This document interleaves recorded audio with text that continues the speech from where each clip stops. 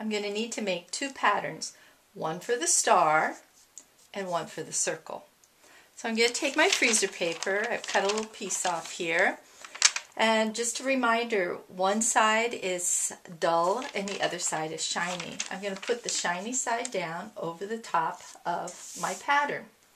And mark this, I'm going to mark the center with my pencil, and I can start tracing this pattern. It's really easy to see through this freezer paper.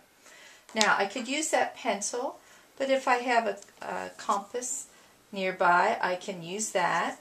Might make it run a little bit smoother.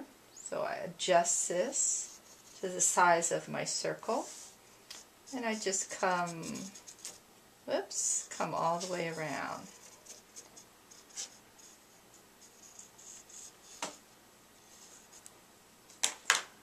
Now I'm ready to cut this. So I'm going to take my paper scissors and I'm just going to cut around the edge.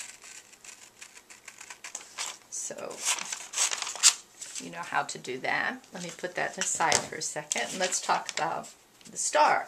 So once again, I'm going to take my freezer paper.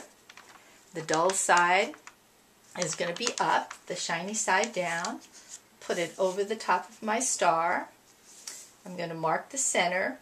Later on, I'm going to need that center mark for positioning, so that's an important thing to do.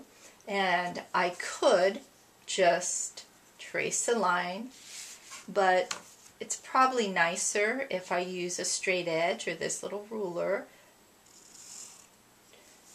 to draw these lines. So I would go around each one of the star points and draw the lines, and I would continue doing that till I have that pattern, and then I would cut it out.